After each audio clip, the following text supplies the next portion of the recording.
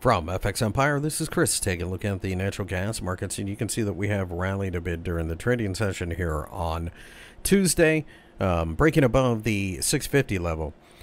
Doing so, it's a bullish sign, but I still believe that there's plenty of selling pressure. You don't lose a third of the value as quick as you did without some type of follow-through. So now I'm looking for signs of exhaustion to start shorting. Quite frankly, natural gas has lost one of its major drivers as the Europeans are going to coal and nuclear.